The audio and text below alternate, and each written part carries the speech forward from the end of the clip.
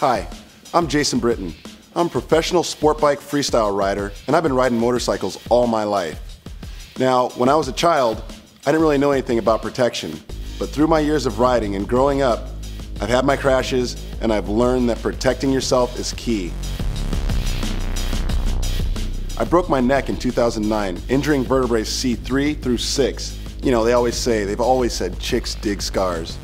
One of the ones that I don't think the chicks come to check out is this little scar on my shave line there, on my neck. That's the scar where the doctors actually went in to put my neck back together. They put 2 titanium plates, 8 screws, 2 artificial carbon ceramic discs in my neck. After that, I sought out the best in protection, Leatt. They came out with an STX street brace, which allows me to do everything that I do on a motorcycle and protect my neck at the same time. For me, riding motorcycles is a freedom. It's a passion.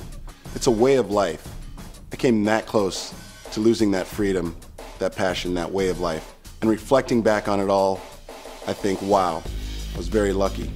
If you don't protect yourself, you could lose that freedom. You could lose the simple things in life that you take for granted. So a very common question that I'm approached with when people see me wearing my STX brace is it comfortable? Well, I can do headstands, ride the bike backwards, upside down, stoppies, wheelies, you name it.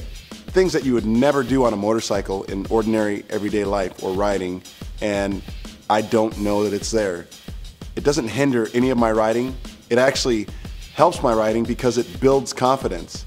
The worst thing you can do or the worst decision you can make is to not try one on because of what you heard or what you thought. I get a lot of emails and a lot of people asking me at shows, how do you have the courage or confidence to get back on a motorcycle after you've crashed and hit the ground?